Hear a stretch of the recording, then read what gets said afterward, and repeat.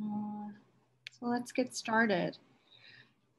So how to adapt to this ongoing pandemic in a way that decreases stress and increases the likelihood we can experience positive emotions and joy. So what I want to do this morning is just walk you through some skills or some tips for transitioning to our ever-changing new normal. And these tips are based on CBT and DBT, more so DBT, which for those of you who are not familiar, are two types of evidence-based treatments we specialize at the practice. So why do we need skills? We can really, I know I do, think of the period from March till now, and I've discussed this with a lot of clients, as the Super Bowl of distress tolerance, right? So what does distress tolerance mean? So I'm not lapsing into jargon if you haven't heard that term before. It's the ability to sit with intense negative emotions rather than doing something to escape them. Deficits in distress tolerance are associated with impulsivity and self-destructive behavior. So from a DBT perspective, distress tolerance is a skill. If it's not in your repertoire, you can learn it. And with practice, the skill gets stronger. For many people, the pandemic is the most stressful period in their lives. I've spoken to people who've endured incredibly antagonistic, prolonged divorces, cancer, bankruptcy, and this is right up there. And I say that so that you can validate yourself if you're struggling dealing with this. There's several reasons why it is particularly stressful. The first one up is the ongoing uncertainty. We have uncertainty about the trajectory of the pandemic, right? How long will it last? What will it look like? About when we return to work, when we can gather again and socialize, and when we can travel, to name a few. And uncertainty is a form of distress. There's also change in how we live, how we work, how we socialize. With the approach of the holidays here in the States, there's even more change about to happen. Many people won't be with their families for the first time in decades, or first time ever. And another challenging factor adding to the stress of the pandemic is its duration. So we're currently in the 8th month here in New York. I'm counting from quarantine. And it's predicted to continue through April 2021.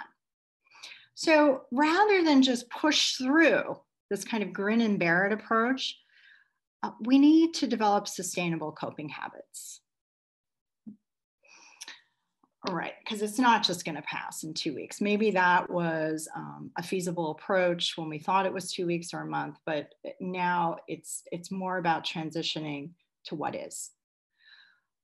So my first skill, as we're practicing social distancing this morning by meeting virtually, right? Well, I basically just said this, rather than in person, and it's somewhat provocatively titled, is love your mask, okay? Now this is a personal practice of mine. You may have a strong reaction to this. I would recommend you get curious then if you are having a strong reaction. What is that about? So the idea here is that rather than fixate on how uncomfortable your mask is, how great life was and various activities were without it, to focus on what your mask does for you, right? Cultivate gratitude for the mask. So I like to think of my mask as my passport. It enables me to work outside my home, shop in stores, fly, go to fitness studios, all while minimizing the risk of COVID. And making it, if I go all the way and love the mask, right, then I'm welcoming it. I'm making it part of my fashion statement. You may have different masks for different occasions, right? Fashion masks for social distancing dinners or dates. So you may be sitting there thinking easier said than done, right? And those of you who've taken DBT or are practicing DBT with clients may recognize there are other skills involved in loving your mask. And the first one is radical acceptance. Radical acceptance is the acknowledgement without judgment of some aspect of reality. Okay? And it's complete acceptance. That's part of why it's radical. It's heart, mind, and body, not conditional or provisional acceptance. Like, I accept this provided it ends in a month. And it's not approval. I want to emphasize that.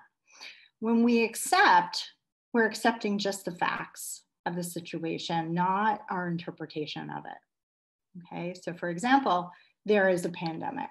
I could practice radically accepting that. I have to wear a mask to enter the store, and that's it. Not tacking on, and this is a tragedy, okay? Or wearing a mask is an infringement of my civil liberty. That's not what we're doing when we're radically accepting. One other caveat is we can only accept the present and the past, because the future hasn't happened yet. We can't accept it. So accepting the current situation doesn't mean resigning ourselves to the fact that it will always be this way. I think that interferes with some people's ability to radically accept. They're fearful, if I accept the pandemic, I'm accepting this will always be. And we don't know what will be, right? So radical acceptance decreases our distress. It's premised on this idea that a certain amount of pain in life is inevitable. And it's our refusal to accept it that creates suffering. So if we accept, we still have some pain or discomfort, but we decrease suffering, which is more prolonged and more intense than pain. All right.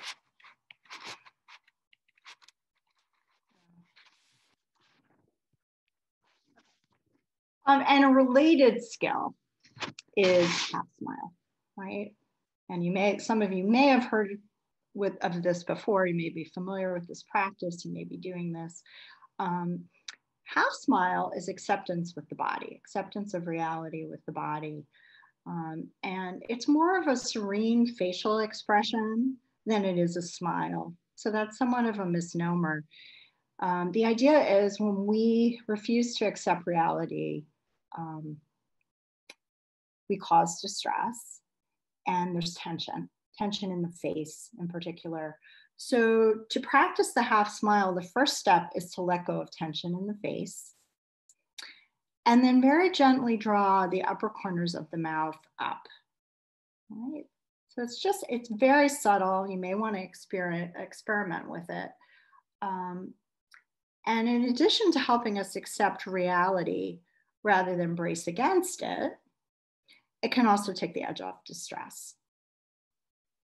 And you could half smile before you put the mask on, right? I like to practice half smiling when I wear it, particularly when I don't want to be wearing it, like when I'm running or working out.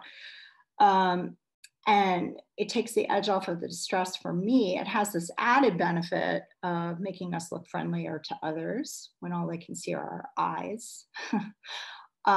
Because you kind of smile around the eyes. One of my clients calls it smizing. That helps you understand what the half smile is.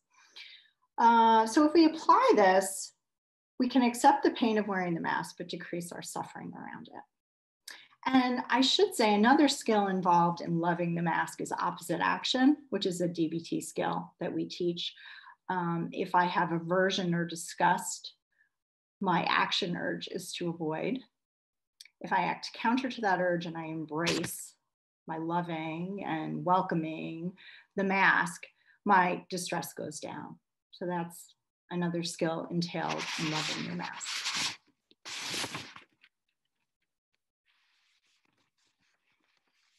Right. So with the pandemic, we've all experienced changes in how we live, how we work, and how we socialize. And as I said before, the change is ongoing. So here in New York City, we've gone from complete lockdown to easing of restrictions, and now to the tightening of restrictions again. Schools were closed, effective today, actually. So this can be particularly distressing. It's human nature to prefer things stay as they are if we like how they're going, right? So as a result of that, you may find yourself fighting change or bracing against it. But change is the nature of reality, right? So if we go to war with change, we will lose.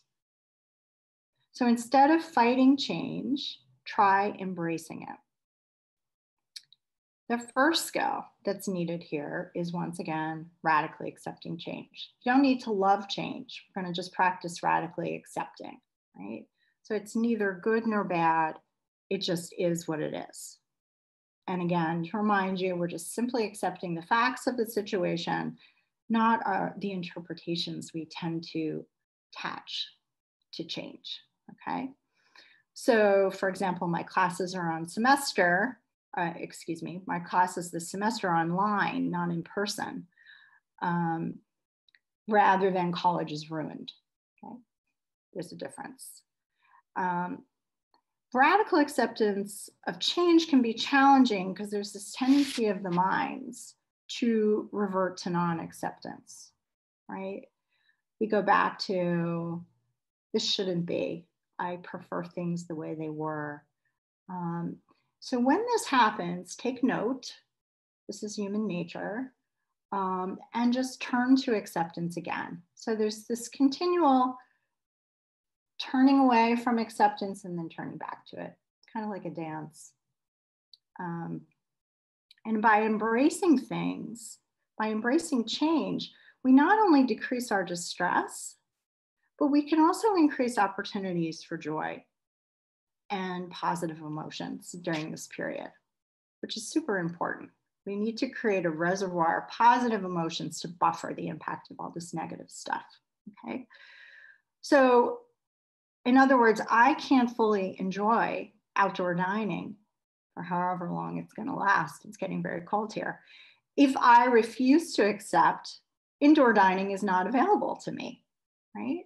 I'm not going to enjoy at-home workouts with equipment that I've purchased if I refuse to accept that the gym is closed and I'm trying to figure out a way to get back in there, right? So accepting change makes us more flexible, increases the likelihood we can respond effectively to the current reality. So it's very important to practice this, and deliberately. And when you catch yourself bracing against change, turn again to acceptance. Let's see. Aha, another really important one. I have all my clients doing this. I've been doing this for 10 years. It's just so important, and hopefully everyone is doing this. Practice deliberately bringing your awareness to the positive, right? There's no question, there's so many negative things happening right now, but there are also positive ones. And to buffer the impact of the negative, it's important to be aware of these positive things.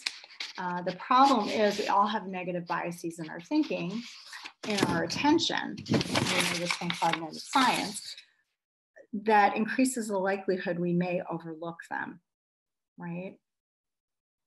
Rick Hansen, who's a neuropsychologist in California, describes our minds as like Velcro for negative information. And as a result of that, it takes longer for positive information to be encoded into the brain. So to make sure the positive information is encoded, that's in there, we need to practice bringing our awareness or lingering our attention on it. So one way to do this is to take a few minutes every day to write down, and I recommend writing rather than typing. It just is encoded differently in the brain when we write. Things that are positive. And unlike the gratitude journal or log, there's no demand to feel any particular way about this. So some of my clients prefer this to the gratitude journal. And it can be small things, like it's a sunny day, good coffee, like my view, and maybe those things are on my list every day, that's fine. As well as big things, more significant things in your life. But we don't want to feel like we're on a quest for significant things. It can be really small. And the idea is with repetition, we're cultivating a more nuanced awareness of smaller positives in our lives. So initially, this may feel like a treasure hunt for you or for your clients, but they get better at it. Nothing is time barred. So if you had a great time last weekend, that can go on your positive data log today if you're thinking about it. So this practice is capitalizing on what we know about the science of neuroplasticity and the malleability of the brain, which is very exciting. So we have the capacity to rewire our brain to be less negative, right? And so by practicing this skill of deliberately bringing our awareness to what's positive, we're actually, over a period of time, establishing new neural networks, new pathways. I like to think of them as more positive tracks in our brain. And over time, can more readily access positive thinking, right?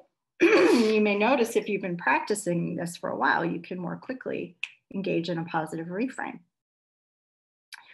Another benefit of this practice is that while you're actually doing it, taking note of what's positive, you do experience positive emotions. All right, so any list for coping with the pandemic will be incomplete, in my view, without mindfulness. So I have a paraphrasing of John Kabat-Zinn's definition of mindfulness, very simply as non-judgmental, undivided awareness of what? Of present experience. And I think every word in this definition is important because so often the case we're aware, but we're aware in a very judgmental way that kicks up negative emotions. Our awareness is divided, which is the case when we multitask, right? If I'm eating lunch and checking email and reading the news all at the same time. And when we worry, the focus of our awareness is not on the present, it's on the future, right? So we think of mindfulness as a skill in DBT, and we can cultivate it with practice. And the idea that some kind of mindfulness practice could be helpful is creating a haven, a bit of refuge from stress. It's very rarely the case that something catastrophic is happening in this moment, right? I'm just sitting here in my living room talking to you. That's what's happening in this moment, despite what I may be carrying on in my head. I have to drive somewhere later and I have to do this, right? So cultivating the skill of anchoring in this moment, you can see how that can really decrease distress. But again, easier said than done because it's the nature of our mind to wander. We really need to cultivate an ability to anchor with practice. Meditation is a great way to practice mindfulness, to cultivate the skill of mindfulness. But so are brief present awareness exercises. I want to make this more accessible and user-friendly. If my clients have meditation practices, that's great. But there are definitely other ways to cultivate the skill. So if we think of Thich Nhat Hanh and the miracle of mindfulness, there are a lot of just present awareness exercises we can do. With the definition of mindfulness as non-judgmental, undivided awareness of present experience, there are basically unlimited ways to practice. Anything that you're already doing in your day-to-day, if you do it with a different quality of awareness, whether it's making tea, drinking coffee, folding laundry, can become a mindfulness practice, okay? You could also practice by anchoring your awareness in the senses, in sensory input. That's one of my favorite practices. What sounds do I hear? And just attending to sound, right? Not labeling the sound. And we could do this for 5 or 10 moments. What do you see? What's coming through for you? When you're in the shower, getting out of your head and practicing just anchoring in the sensory input rather than standing there and thinking and going through a to-do list. And then gradually increase the length of these practices. A bunch of small practices throughout the day can have a big incremental effect. on someone's mood, right? On their ability to tolerate distress. There's a lot of research with mindfulness-based interventions and stress reduction, right? It's sort of a gold standard, and research to show it's effective in treating depression and anxiety, right? So I think the key is to find a way to practice that you're likely to stick with and doesn't feel aversive to you, because it just doesn't need to. There's so many ways to practice. Okay, my next suggestion, and these are all suggestions, they're offered in the spirit of this may be helpful to you, right? But I don't definitively know. But there is a practice in Buddhism, which is my tradition, of reframing adversity as a teacher. Aha. So rather than seeing the pandemic as this tragedy, although there's validity in that perspective, exclusively, I should tack on the word, can we look at it also as a teacher? What are the lessons that COVID, quarantine, and social distancing have taught me, right? What have I learned about myself? This has been a very interesting discussion I've been having with clients and with friends since March, right? So perhaps there's been an opportunity for clarification of your values or priorities. For example, if you traveled a lot before the pandemic, now that it's not possible, maybe you've realized a lot of your travel was distraction, right? And you were over relying on that particular form of distraction. And now you've been forced to confront things about your life that you need to work on changing, right? Your relationships, in your career, and so on. Right? So that's really a valuable lesson. I think many people have said to me, social distancing has really driven home the importance of community and social connection. And when we took it for granted, its importance wasn't so clear, right? So in a way, the challenge factor in being with others has really enhanced its preciousness and value, right? And then we want to practice gratitude for these lessons, okay?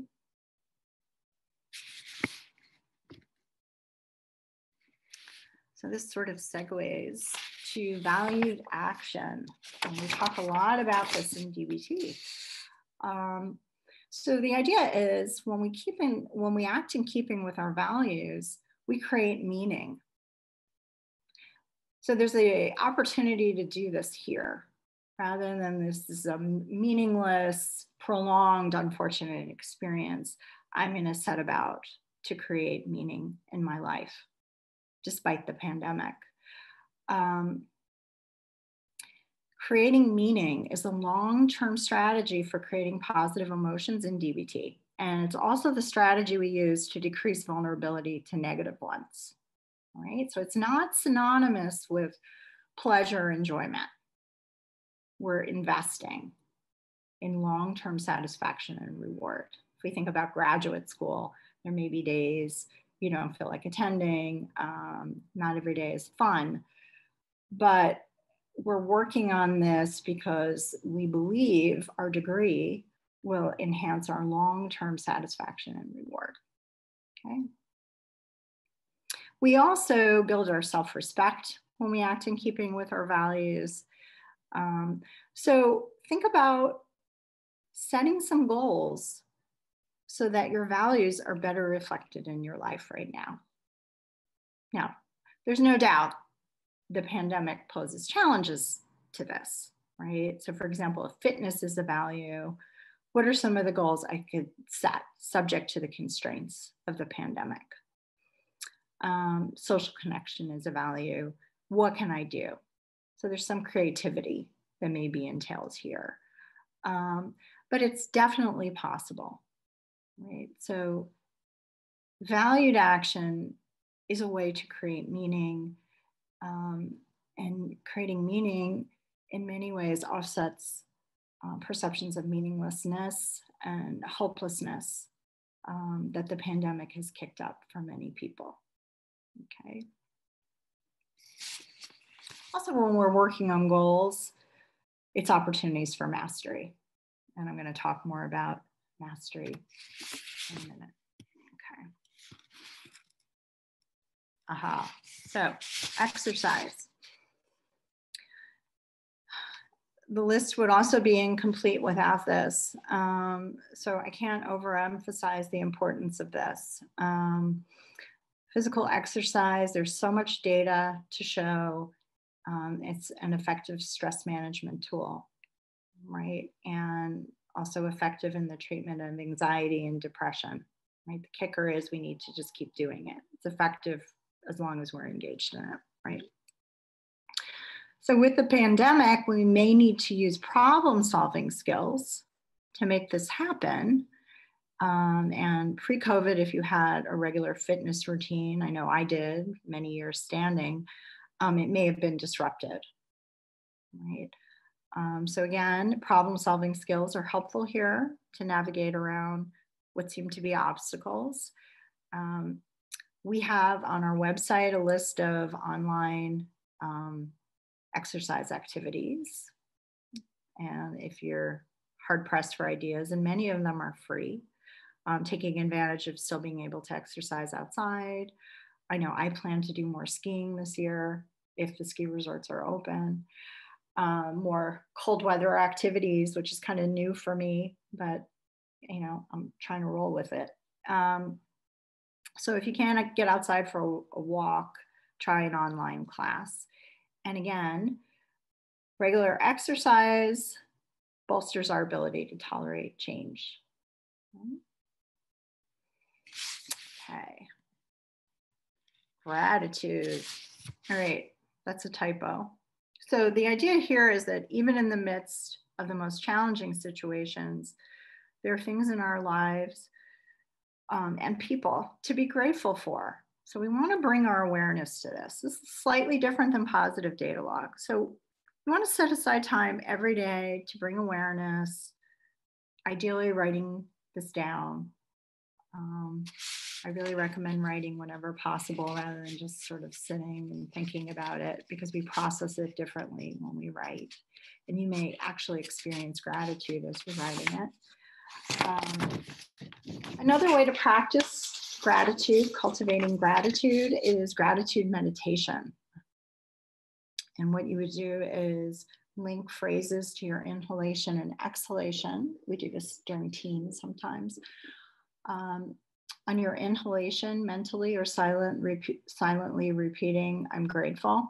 And on your exhalation, bringing your awareness to something or someone you're grateful for.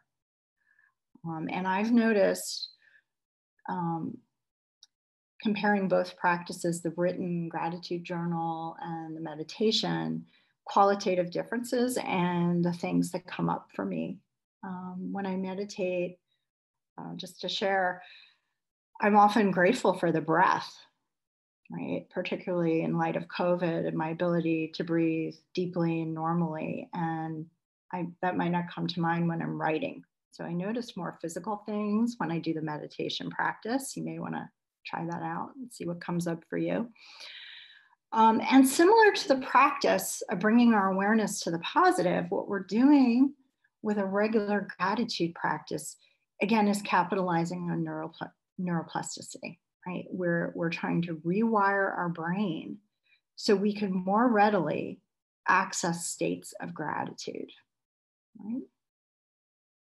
And gratitude bolsters our ability to cope with adversity and certainly could be helpful in light of our ongoing stressors, right, during the pandemic. All right, and I don't know if I have a slide. Okay. So set learning goals, okay?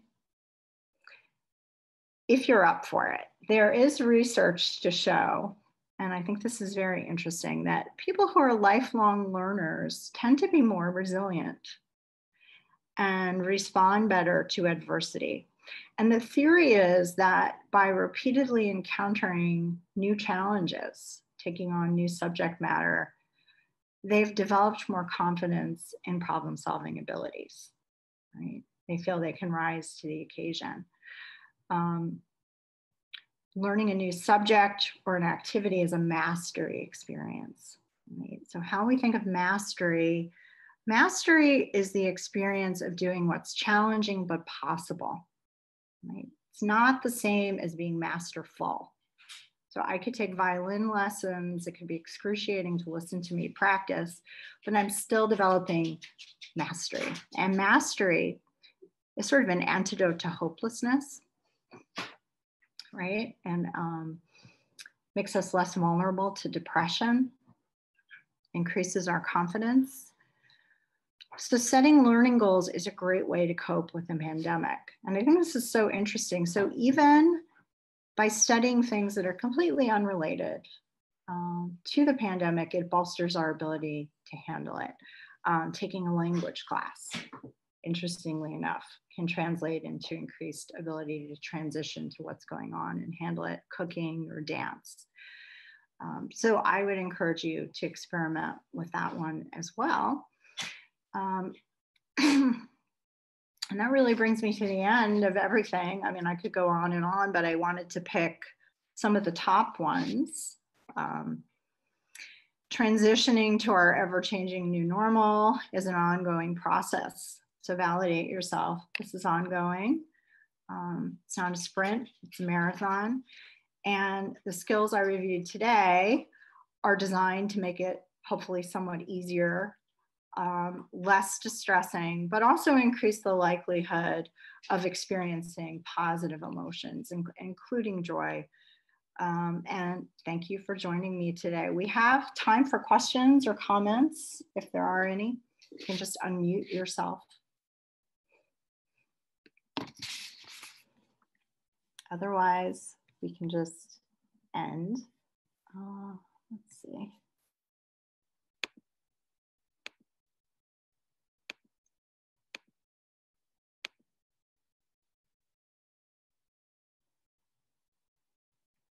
Okay. Well, it doesn't seem that anyone has any questions. You could feel free to email me if you do, just reach out. But thank you so much for joining me. Take care.